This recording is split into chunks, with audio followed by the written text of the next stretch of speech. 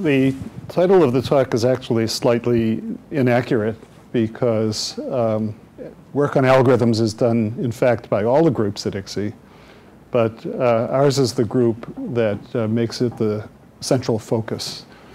And so I want to just give a historical survey of the activities of the group over the 20 years since ICSI was founded in 1988, and the algorithms group, which I think initially was called the theory group, was one of the four pillars that were determined as the foundation for ICSI.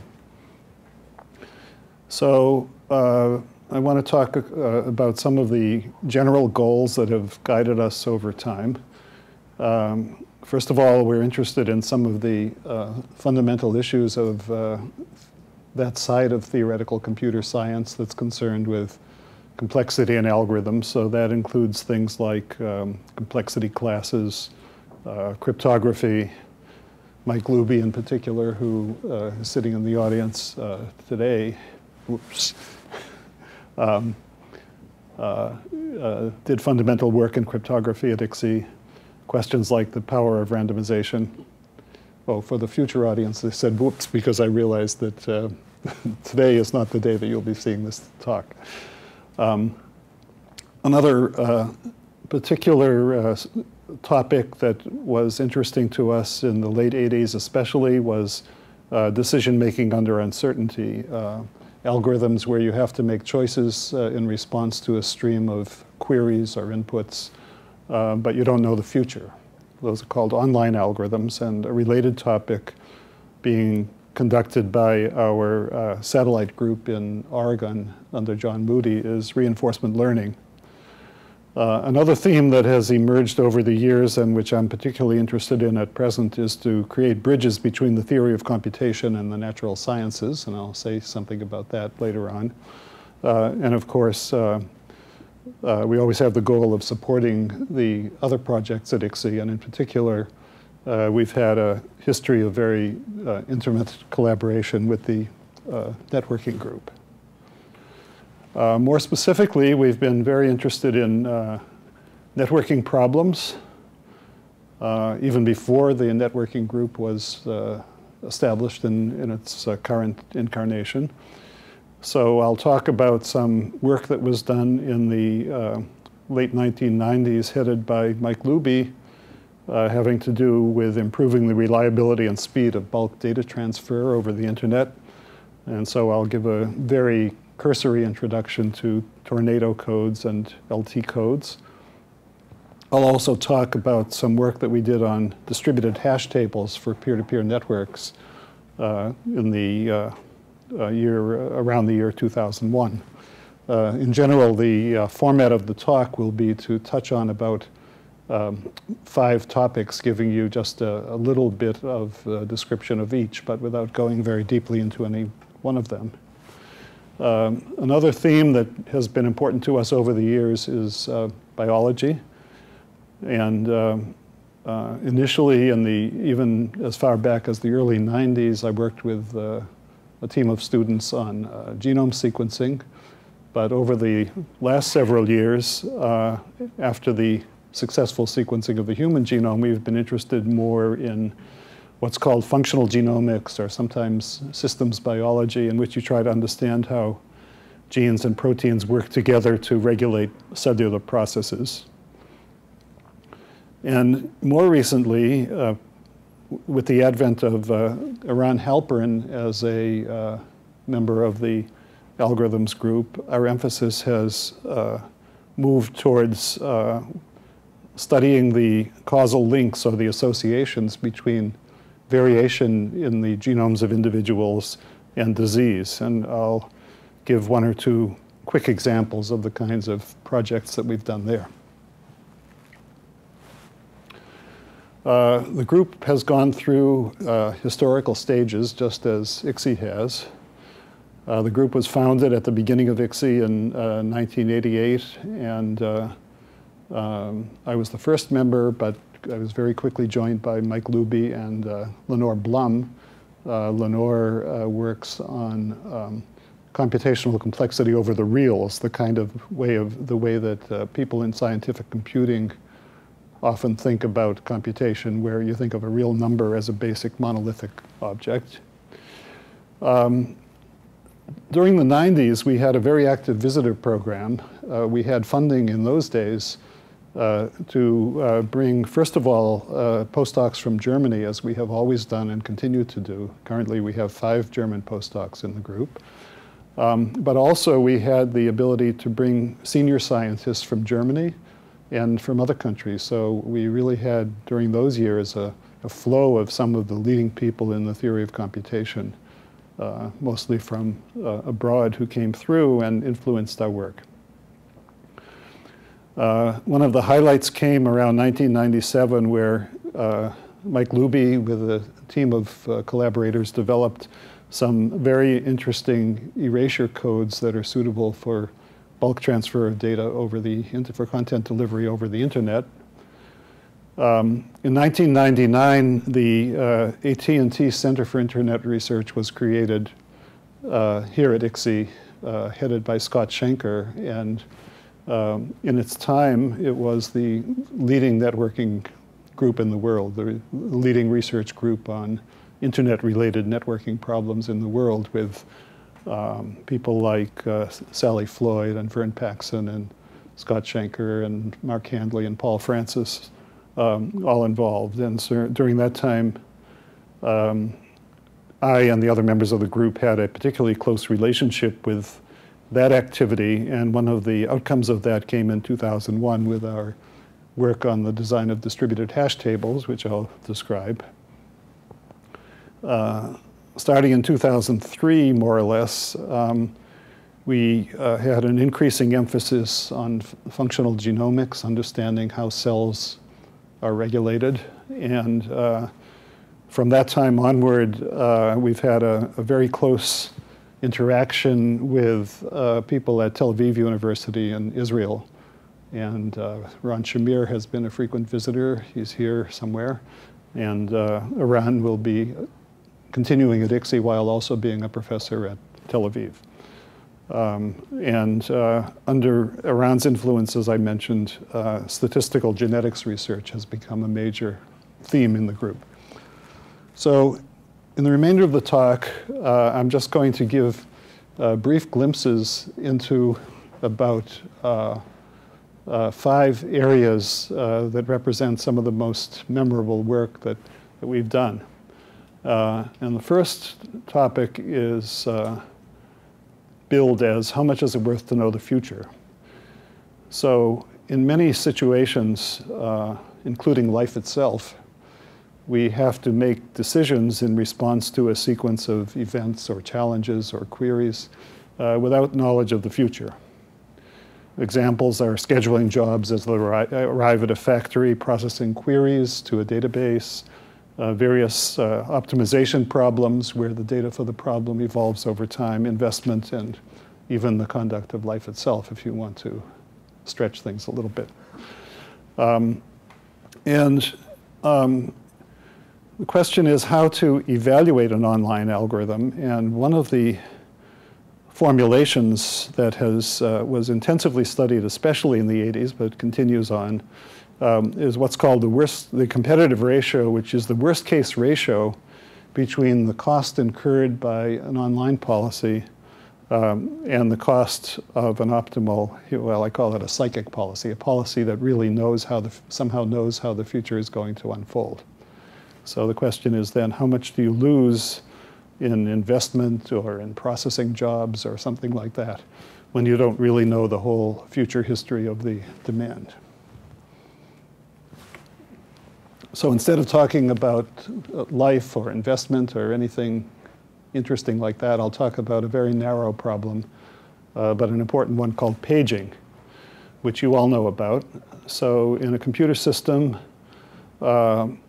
you have a slow memory and you have a cache, which I'll refer to here as the fast memory. Slow memory has a very large capacity and contains some number n of pages, and the fast memory has space for a limited number, say k. And so what you'd like is to keep in the cache those pages that are about to be requested. Unfortunately, you don't know what those are. So a sequence of page requests arrives. At first, you just bring the first few pages in until the cache becomes full. But then, as further requests come along, it may happen that a page is requested which is not in the fast memory. And at that point, you have to evict some page to make room for it. And the goal is to minimize the number of page faults. If you knew the future, it would be easy. You would just look ahead, and when you have to replace a page, you would replace the one whose next request is furthest in the future. And it's not hard to show that this is an optimal policy. So this is what we're competing against when we try to define the competitive ratio. Now, if you look at deterministic paging algorithms, you face the situation where you can think of yourself, you have to think of yourself as playing against an adversary who knows the text of your algorithm and therefore can predict your deterministic actions and will then try to pick, in this case, a sequence of page requests which is going to make your online algorithm look as foolish as possible. And in this case, it's pretty natural to suppose that what the adversary will do at any step will be to request the very page that you just kicked out of the cache. And you can show that any algorithm has to have a competitive ratio of at least k, the size of the cache, in that situation. And also, there's a family of algorithms that achieve that optimal competitive ratio for deterministic algorithms. They're called marking algorithms. And a marking algorithm marks each requested page. And when all the pages in the fast memory are marked, it unmarks them all. And it never evicts a marked page. So when it has to evict a page, it evicts a page that was already sitting in the cache before the current round of marking began. And several particular algorithms that are used in practice happen to be marking algorithms, and any marking algorithm achieves a competitive ratio of k. Now, in a situation like this, it's obviously a terrible handicap to be a deterministic algorithm, which then gives an adversary complete knowledge of what you're going to do and complete ability to make you look as foolish as possible. So it's natural to suppose that there might be a benefit in a randomized algorithm where the online algorithm makes random choices. The adversary will still know the text of your algorithm, but he won't know the actual realization of your random choices, and that will make it harder to create worst-case examples. So the question is how much benefit, not only in this problem, but in many online problems, the question is how much benefit is there in randomization? So that was studied by an Israeli colleague, Amos Fiat, Mike Luby, and myself, and actually also by another group that joined forces with us in the ultimate publication. We studied a randomized marking algorithm. So first of all, what do you mean by the competitive ratio in the case where the algorithm is randomized? So we define it to be the worst case ratio of the expected cost of the online algorithm compared to the cost of a psychic algorithm which knows its own sequence, which knows the sequence it's going to generate, but does not adapt to your actions. It has to pick the sequence in advance, knowing only the text of your algorithm, but not your random choices. And it turns out that the competitive ratio that's achievable in this case is smaller, and it's expressed in terms of the kth harmonic number, 1 plus a half plus a third up to 1 over k, which is about the natural logarithm of k.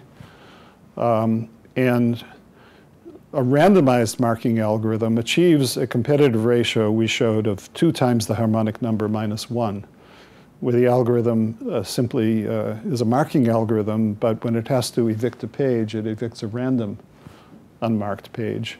And we also had a proof that the best possible competitive ratio is a lower bound on the competitive ratio is the same harmonic number. So we were within a factor of 2 of optimum. later people came up with a very complicated algorithm that actually achieves the competitive ratio h of k. So in the late 80s, we studied many problems about these online algorithms.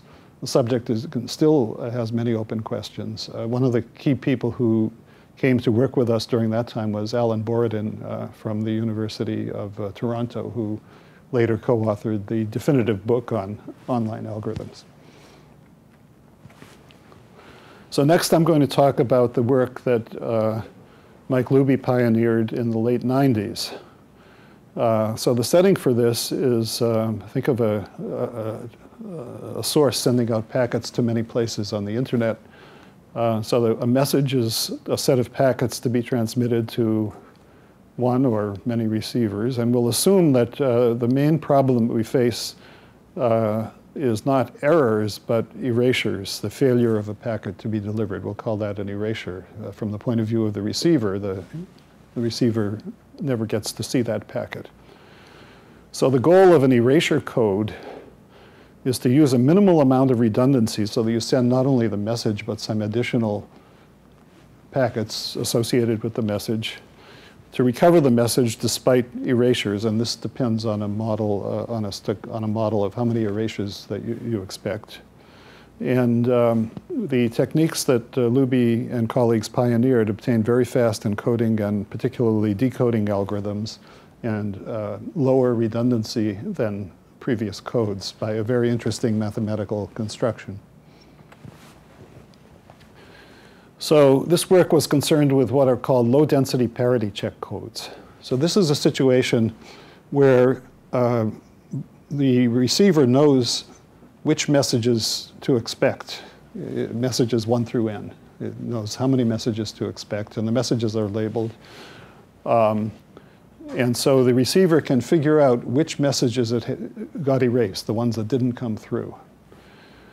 And the way the code is designed is that in addition to sending the actual content packetized in messages, it also, the sender also transmits check packets, which are exclusive ORs, XORs of subsets of the messages. So for example, the formula for which XORs are calculated by the check digits are transmitted as check digits will be dependent on the design of the code. But one of the advantages of this particular scheme is that there is a almost trivial way of trying to figure out what the erasure packets are. So for example, suppose you have a check digit which is defined as the exclusive OR of the bit strings X, Y, and Z. And suppose it happens that you receive X and Y, but you don't receive Z. Well, knowing that Z has not come through, you can still compute Z because Z is the XOR of C, X, and Y. Now, another check digit is missing two packets that got erased, V and T. So check digit D is the XOR of V, Z, and T. And, oops, I made a mistake. The Z should be in red and not the V, my mistake. So if you make that correction, you see that the second check digit knows V, and now it knows Z as well, because Z was determined from check digit C. And so again, it has only one unknown, and it can solve for T. And so what happens is that the information propagates. If you design the code correctly, you start out by directly determining some erasure packets from equations like the first one. But then you get a kind of propagation where as more things become known, you can solve for more and more variables, and you're always solving in this particularly simple way, so you're never using something like Gaussian elimination to solve the system of equations. So the decoding is very fast and simple, but the question is how to design the code. And this was attacked by an all-star team of 4 now famous scientists, Luby, Mitzenmacher, Spielman, and Chakralahi, all of whom have gone on to greatness. So you view the code as a bipartite graph where you have the message nodes on one side and the check nodes on the other, and what you have to design is the adjacencies between the message nodes and the check nodes.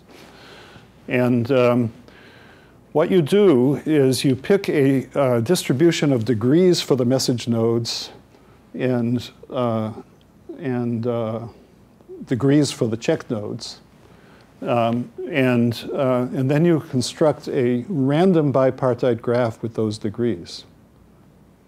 And you then confront the mathematical model, or a problem of designing that degree distribution for the message nodes that will maximize the probability of reconstructing all of the lost packets, where you know the expected number of lost packets, but you have no control over which ones are going to be lost. And they solved this problem and got extremely useful codes, better than the previous codes of this general type. And of course, you benefit from the fast decoding algorithm. Now, toward the end of Mike Luby's stay at ICSI, having done this work, he had another bright idea, another light bulb flashed in his mind. And the idea there was, you don't really need to specify exactly what the message nodes are in a public way. What you can do, and this is amazing, is that if you have some large file, which you can think of as a set of packets, instead of specifying, exactly what the code is going to be, you just compute and transmit XORs of random subsets of those packets together with an identification tag saying which subset you XORed together. And so there's no specific set of messages that's being sent, or you can think of it as infinite, or almost infinite, very large, all the different subsets of the packets. And the key to the design in this case is similar to the tornado code design, that you have to pick the right degree distribution, where the degree in this case means how many packets you're going to XOR together. And you have to pick a degree distribution which will allow this propagation to get started with some immediate inferences and then keep going all the way to the end. And they figured out how to do that. They actually had a later class of codes called Raptor codes that have some other features beyond that. And so this kind of scheme can be compared to a fountain where you're trying to fill a bucket with water and you don't really care which drops of the water you get as long as you fill your bucket. So you can fill it a little bit in the morning and come back for more in the afternoon. You have complete freedom over which droplets you're going to get. Here, you have complete freedom over which packets you receive. You can stop listening. You don't care if packets get dropped. As soon as you've collected enough packets, you know with high probability you're going to be able to decode. So that's an extremely powerful way of bulk transmission of data, and it's the foundation for this company that Mike founded called the Digital Fountain Company. Okay, moving on. The next thing I want to tell you about is content addressable networks. So around the year 2000, there were these various music distribution networks that were breaking the law left and right, and were storing vast amounts of data in a distributed fashion over many computers. And they had ways of finding the song that they wanted to transmit and so on, but they were very clunky and inefficient. And so working with the networking group, we tried to study this problem scientifically, and we cast it as constructing a distributed internet scale hash table. So the idea is that there's some vast amount of content, which in the case of a peer-to-peer network is owned by various participants, many, many different participants. But they've agreed that they're going to divide up and cooperate on storing all the data. So somebody else may be storing some of your stuff, you may be storing lots of other people's stuff in your computer. From the user's point of view, you want this to look like a hash table. He'll compute a hash function and that will identify what you're looking for. And then it'll be up to this distributed system to figure out which processor or processors, in the case of redundancy, have that information in them and return the information to you. So the problem then is to define a distributed internet scale hash table, and you want it to be scalable, so the processors can come and go, the number of processors can change radically, you want it to be fault tolerant, self-organizing, no centralized control, and achieve low latency. And as I said, a major application would be to peer-to-peer file sharing systems, but it could also be relevant to large-scale storage management systems that are actually owned by a single entity as well, or it could be used on the internet for a distributed name server, and you can think of a number of other situations where you'd like to have this very large distributed data store with these properties. So we weren't the only group working on this. There were 3 or 4 designs that came out around the same time, which differed in detail. They had many of the same elements. And the one we designed, and we in this case is Scott Shanker, Mark Hanley, a student named Sylvia Ratnasamy, Paul Francis, who was in the networking group, and myself. We were the ones who developed this. And one of your basic choices is, what is the address space? What is the structure of the set of all of these hash names? And we took it to be a d-dimensional box. I'll give you a picture in, I think, the next slide or two. So a d-dimensional box, but with the opposite boundaries identified. So if it were a 2-dimensional box, it would be folded over into a torus. And this is not a physical address space, but a virtual address space. In fact, it's the set of all of the hash addresses. And the space will be dynamically partitioned. So in the simplest of the designs, it'll be divided into zones, where each zone is the responsibility of one of the nodes in the network. And we decreed that these zones should be rectilinear boxes. They should have their sides parallel to the coordinate axes. So you can think of this big box, which is the whole address space, is partitioned into these rectilinear boxes. And the structure of this is that it's an overlay over the internet.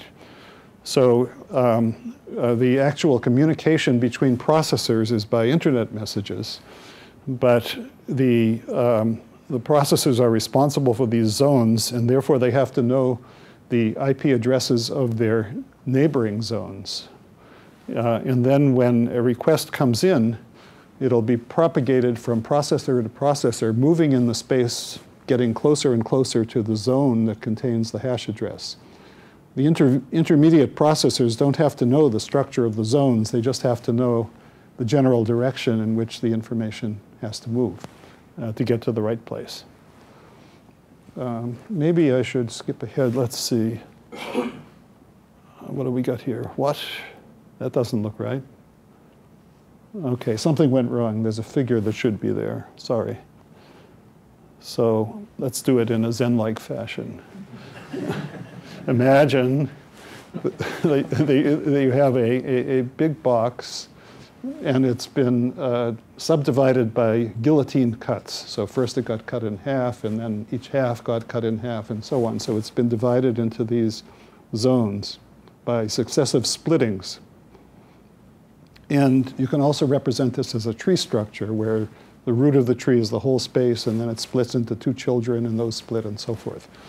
And if this slide actually existed, you would see how some of the algorithms work, and in particular the algorithm for figuring out what to do when a processor leaves the system, and so some other processor has to take over its zone. So what are some of the operations? Well, the most basic one is routing a message. And the idea is very simple. The message enters somewhere. And then, of course, it doesn't know in detail what this subdivision is into zones, but it knows the shortest distance in the toroidal space to get to the target. And so it starts sending the message to neighbors in that direction. And they in turn forward it, and after a certain number of hops, which turns out to be about the dth root of the number of zones, where d is the dimension of the space, it'll get to the right place. When a new node arrives, you want to split some zone and give it half of that zone. And of course, there has to be some transfer of data at that point to accommodate to give some work to the new node. When a node departs, that's where the slide would have been useful. There's a technique for identifying the departing node in the splitting tree, and then walking down to a pair of sibling leaves below it, somewhere in the splitting tree, and then making one of those leaves responsible for the zone of the departing node. And then there were various considerations that we went into, such as failure recovery, in which each node has to ping its neighbors and make sure that they ping back to know that the neighbors are still alive, and a number of other design considerations. One of the things that we missed in the design, and that was later discovered by John Kleinberg in a different context, is that you can reduce the number of hops enormously if you let each zone also have one long-range link, not just to a neighboring zone. And it can be a random link under a certain distance distribution. And Kleinberg proved that instead of this n to the 1 over d behavior, you get something more like 6 degrees of separation if you have just that one additional random link. But we missed that point. And then there were a number of other refinements, multiple nodes sharing the same zone, multiple ways of partitioning the multiple hash functions corresponding to multiple simultaneously existing partitions of the space into zones. Trying to assign processors to zones in such a way that the latency in going from a processor to a neighbor is short, and other things that we analyzed. So we had a sort of a complete working blueprint. I don't know if anybody ever literally built a system using exactly what we did, although the Ocean Store project at Berkeley was very similar. But it did influence the thinking in this area. The last topic that I want to go into is in the area of our research where Ran Halperin is the main player and the leader. It has to do with genomic variation. So there are many differences between the genomes of any two individuals, and a major thrust in genetics nowadays is to study how this genomic variation affects disease and other characteristics of individuals. This area of association studies between genomic variation and disease has been identified by Science Magazine as the breakthrough of the year for 2007. Not because of what we're doing here, but because technology is available for efficiently doing many large-scale studies of this type, gathering large amounts of genomic data from individuals, and the hope is that we'll be able to understand the variations that are responsible for major diseases like different kinds of cancer. And there's a particular kind of variation that is the most common, variation at a single nucleotide site. So I think you all know that the genome is a sequence of nucleotides. And the most common kind of variation is these polymorphic sites, also known as SNPs, single nucleotide polymorphisms, which are places in the genome at a single nucleotide where two different values of that nucleotide, let's say an A, can exist with some significant frequency, say A and G, for example, out of the four-symbol alphabet of the genome, A, C, T, and G. And well over 10 million of these polymorphic sites have been identified. So what happens in an association study is that you get two populations of individuals called cases and controls. So the cases might be the people who have a particular disease. The controls might be individuals from the population who presumably don't have the disease. It's now possible using microarrays to measure a large number of SNPs, tens of thousands, hundreds of thousands. Sequencing technology is advancing so rapidly that soon we'll be able to look at all of an individual's SNPs and even a whole genome for a few $1,000s. The problem then is, having measured these variations, is to find the variations that are indicative of disease, and statistics gets heavily involved because after all, if you're looking at tens of thousands of associations, then just by chance it might happen that some SNP looks as if it's correlated with the disease when it really isn't. And so you have to have very subtle statistical tests to make sure that the results really are meaningful. And it's complicated also by the fact that the cases and controls may be drawn from different populations. And even one person whose ancestry is of mixed race may be a kind of mosaic of sections descended from different ethnic groups. So it's a very complicated business to characterize the differences between the cases and the controls and the backgrounds of the individuals involved in order to make appropriate statistical corrections. And this is one of the things that Aran and his group have been doing. Now, I want to talk about one very specific technical problem that comes up in connection with this, which arises from the fact that the human genome, with the exception of the X and Y chromosomes, the human genome contains two copies of each chromosome, one received from each parent. And when you're measuring the contents of an individual's genome, as you do in these association studies, it turns out that the experiment that does the measure, the cheapest experiment, the one that's typically done, gives you information that contains an important ambiguity. And that is that since you have two copies of the chromosome and you have therefore two copies of this polymorphic site where different nucleotides might occur, the experiment will give you back the pair of nucleotides occurring at that site, but it won't tell you which of them is on the paternal chromosome and which one is on the maternal chromosome. So you know the two symbols at this site, you know the two symbols at some other site, but you don't know how they're assorted out. Whether the first one here goes with the first one there or the other way around. And it's complicated even more when you're looking at thousands of sites.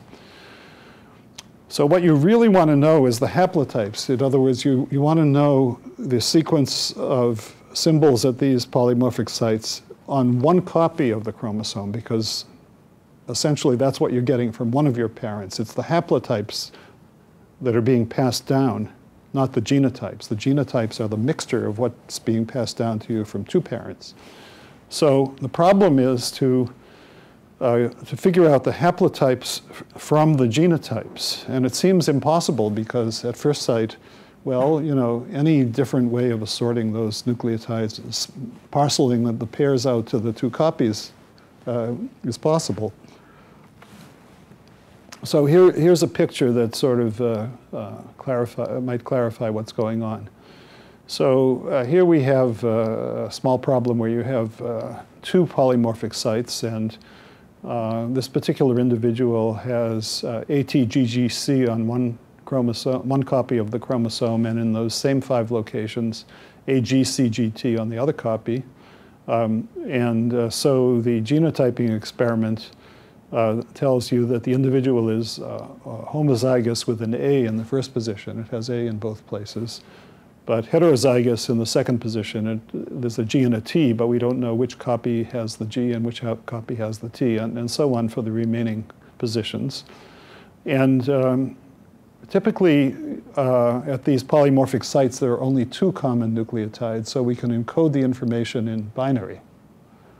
And so in a binary notation, these haplotypes would be these 2 binary strings just by encoding the 2 symbols in each position as 1 and 0 in an arbitrary way. And the genotype is given below, where 2 indicates the heterozygous case, where you have both a 0 and a 1. So you have a bunch of these sequences of zeros, ones, and twos, and you're trying to figure out what the underlying haplotype pairs are for all of the individuals. And of course, there's no unique answer because you can pick them any way you like. However, there are a couple of ways in which you can be led to prefer one choice over another.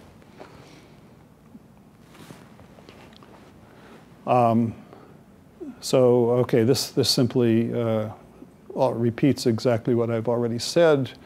There's this big haplotype mapping project. It's cheaper to measure the genotypes. And so we come to the haplotype phasing problem, as I already mentioned, given the genotypes of a set of individuals to determine their haplotypes. Now, one approach to this is the following. It was pioneered by Dan Gusfield, a former Berkeley student who's now at UC Davis. It's been observed that the genome is divided into blocks where in each block only a small number of haplotypes occur. And you see, these polymorphic positions are fairly rare, maybe 1 in 10,000 or something like that. And so it's not too likely that in the course of evolution, lightning has struck twice in the same position, that you've had two mutations in the course of evolution at that position, because most of the positions have never mutated. So it's fair to assume and empirically justified that you can find these blocks. There'll be certain hotspots for mutation where the assumption is not valid, but you can find these blocks which have evolved according to a perfect phylogeny, which means that at most one mutation event has occurred at any site. So one way to figure out the haplotypes, even though it seems that there are many that it's not a well-posed problem, there are many possible solutions, is to assume, at least locally, that you have this perfect phylogeny property. There's a nice characterization of a perfect phylogeny. You see, if you look at any 2 positions where the 2 nucleotides are encoded as 0 and 1, then there are 4 possible combinations of nucleotides between a pair of positions, 0, 0, 0, 1, 1, 0, 1, 1. But you can easily see that in a perfect phylogeny, which has evolved in a tree-like fashion with each site changing only once, you can't have all 4 of those joint states of the 2 positions. You can only have 3 of them. And that's the key to beginning to unravel this and figure out how the haplotypes could have, what the haplotypes must be, assuming that the phylogeny is perfect. So I'll skip this one because there's a picture. This picture came through. Okay. So this is just a tree-like diagram to illustrate what a perfect phylogeny looks like. So this is supposed to represent the mutations that occurred from some founding sequence of nucleotides at these 5 positions over evolutionary time, or over, let's say, the history of the human race.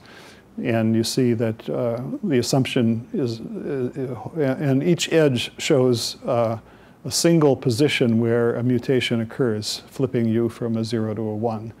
And perfect phylogeny means that no position occurs twice on the edges. So the problem is to recover this set of haplotypes when they're all jumbled up in pairs in the form of genotypes. And using this basic condition that you can only have 3 out of the 4 combinations, it's possible to give a very fast algorithm. In fact, later it was shown to be linear time that would find a perfect phylogeny if one exists, and would even characterize all of the perfect phylogenies. So, so we developed a core algorithm, which is a fast test of whether a set of genotypes is compatible with a perfect phylogeny. Also other groups did this, and the fastest algorithm was actually due to, in the end, was due to Gusfield. But before that, Halperin and Eskin, a colleague, Eliezer Eskin, developed a program called PHASE for this problem of converting genotypes to haplotypes. And there's a lot more to PHASE besides the core algorithm, because you can only assume perfect phylogeny over these blocks, and you have various violations of perfect phylogeny. But using a combination of the perfect phylogeny assumption plus the principle of parsimony, which means that you would like to have the smallest variability among the haplotypes in a population consistent with the observed genotypes, kind of Occam's razor principle, they were able to do very accurate phasing, very accurate haplotype assignments. And that program is very widely used by researchers in the field. So this completes what I wanted to say about the various projects that we've been doing at ICSI. And now I want to say a little bit about my personal views as to where we hope we might want to go in the future.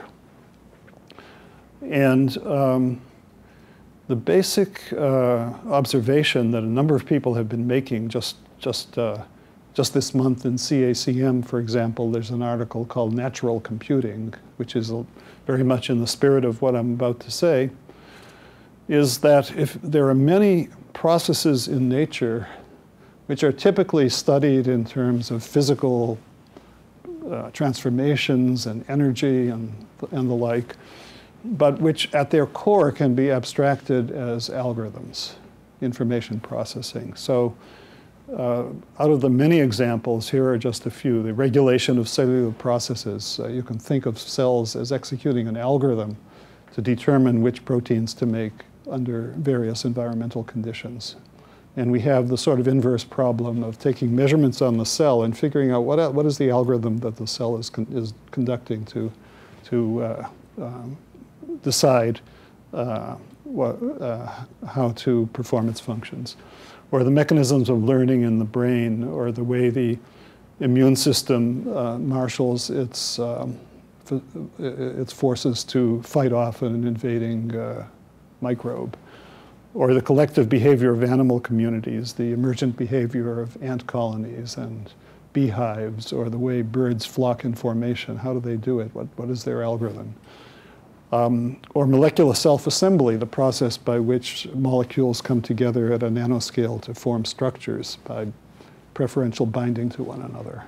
It's a kind of algorithm. Or the strategic behavior of companies, or the evolution of web-based social networks. Can we give stochastic algorithmic models of how beliefs propagate and information propagates through a social network? We have a tremendous laboratory for that with the World Wide Web, where sociologists can take more measurements than they ever dreamed of making before. And now can they look at these social networks and figure out some of the general principles by which they operate.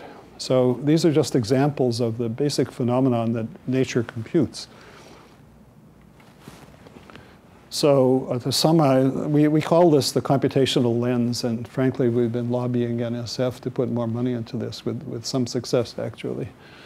A bunch of us have been pushing on this. So just to restate the premise is that in many sciences, the natural processes being studied are computational in nature. And not only natural processes, but man-made processes sometimes can be thought of as more like natural processes that just happened than like well-designed algorithms. And one example is the World Wide Web, because the web is not the work of a master designer, but it arises out of the independent activities of large numbers of agents. So complex systems such as the web probably have to be analyzed empirically to sort of understand what's going on, rather than by figuring out the intent of some designer. So our premise is that viewing natural or engineered systems through the lens of their computational requirements provides new insights. And I think that this is a direction that we'll be pushing on at ICSI. It's compatible with the interests of the other groups. It's compatible with the interests of many colleagues on campus who are doing quantum computing, computational game theory, economic modeling, statistical physics from the point of view of information processing. And it fights against a dictum which I think has had a very toxic effect on computer science, that some of the founders of computer science characterized computer science as a science of the artificial, a science that deals not with naturally occurring entities, but with things that we specify. And this is true to some extent. Compilers, operating systems, to some extent, are specified by humans, but there's this whole other side of things. And I think it's better for science and for the training of computer scientists to not view our field as the science of the artificial, but also to give a lot of priority to explaining information processing in systems that have emerged and in natural systems. So that's the end of the talk, and maybe at this point I can ask for questions or comments.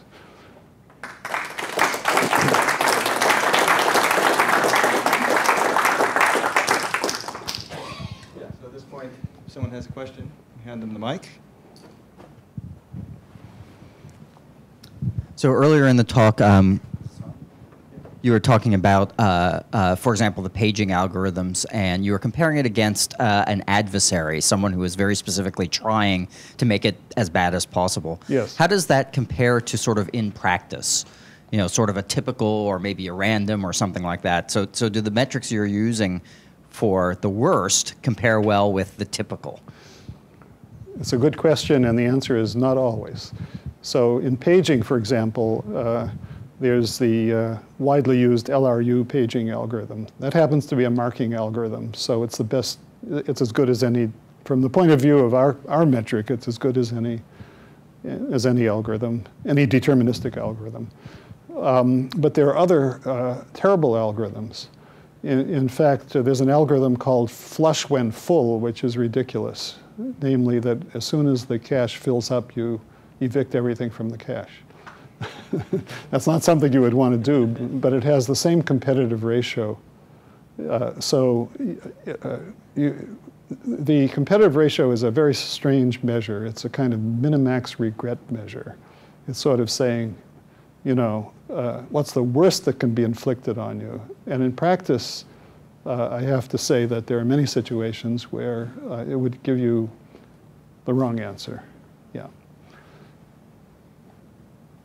Okay, well, let's thank Dick again. Sure.